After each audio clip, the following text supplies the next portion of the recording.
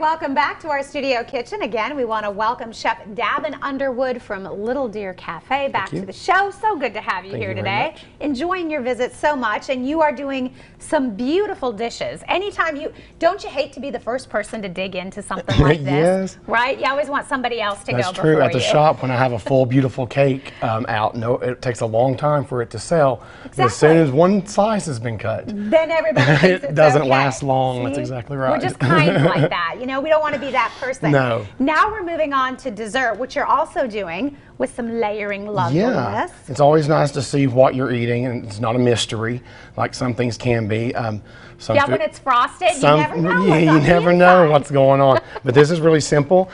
This is store-bought pound cake. Totally fine if you make your own. Either is great. All you need to do is cut it up a little, and you'll layer it just like we did the salad. So you just into the bowl. It? Yeah, just chopped it up. And we're gonna spoon some lemon curd. I made this lemon curd this morning. It's fresh lemon curd from fresh lemons. Really delicious. I thought it was just like a vanilla pudding or something. Oh no. Of course not. It's lemon really curd. Delicious lemon curd with really good butter and lots of it. A big spoonful for me. Oh yeah. And a little for the bowl. Can't go wrong with that. Like that? Oh yeah. Church bells. I'm gonna move this so we can actually see right through here. Okay. Layering it up for you. Perfect. And next, you can put some whipped cream. Oh, and I noticed this is the fancy stuff too. This is also homemade whipped cream. Ready Whip is fine. Anything you have at home, not a big deal. Nothing fancy here. He'll make you some homemade. As long as it's fresh and tastes really good, I think it'll be okay. Yes, it will. Okay, now you'll sprinkle some of your strawberries on there. And you can probably just do it from there you go. 'Tis the season. These smell amazing. Don't even have to get your hands dirty for this one. Isn't that nice? Did you sugar these at all, or are they just no, but you can, and I'm glad you mentioned that. It's a really great idea. You can buy the strawberry glaze at the store and use that. You can use strawberry jam, sugar those, use that, like the old-fashioned pound cakes. Absolutely fine. Okay. And it'll make a really great dessert.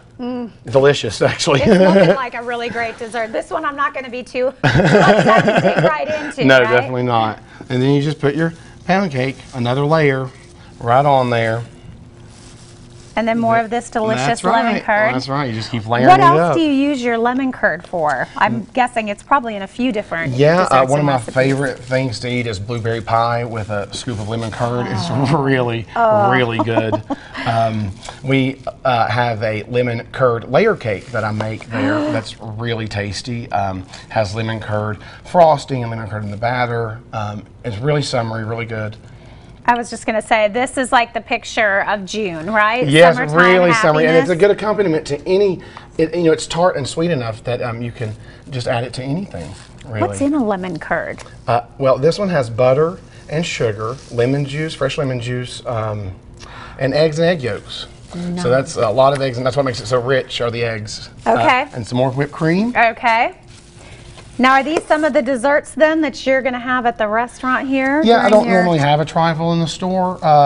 Certainly could, just because they do get better as they sit for a couple of days, but if they don't sell after a couple of days, they're probably get a little soggy, a little sweaty, you know how food goes. Yes. And for the last one, and any dish is fine. Like this is fine, it's got a couple of layers in it. You'll put some bigger, maybe half-cut strawberries on top, so it looks nice. You could garnish with a little mint leaves, anything like that. Very easy. You could. Lately, I've been using Scott's strawberries from down here in Tennessee. Yeah, Some right folks there. have brought me those.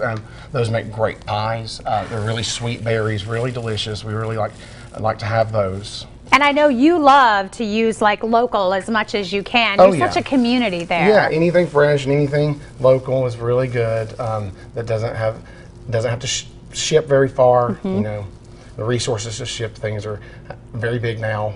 And I love that you guys have been so busy throughout all of this, just finding creative ways to do with what you have. Yes, the casseroles were really a big hit. People staying at home, getting tired of cooking. Luckily for me, people got tired of cooking. Real fast. Got tired of that real fast. That's okay. I'm not mad at you. Keep it coming. Yes. Come on in. So it's just really good food. It's home comfort food.